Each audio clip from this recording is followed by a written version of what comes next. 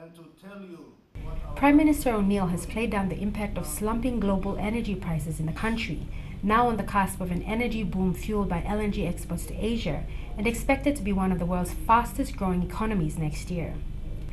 PNG is set to become the world's newest resource powerhouse, with world-beating growth forecast next year as new energy projects begin their first full operating year. As many of you will know now, there are other gas projects on the horizon as well. Some are stranded projects with special needs. What we want to achieve in 2015 is the furtherance of those potential projects and a real focus on the downstream processing.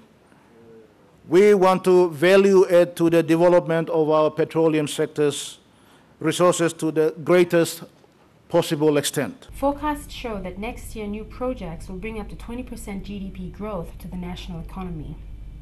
The Prime Minister said that the overall priority of his government was to bring stability to Papua New Guinea.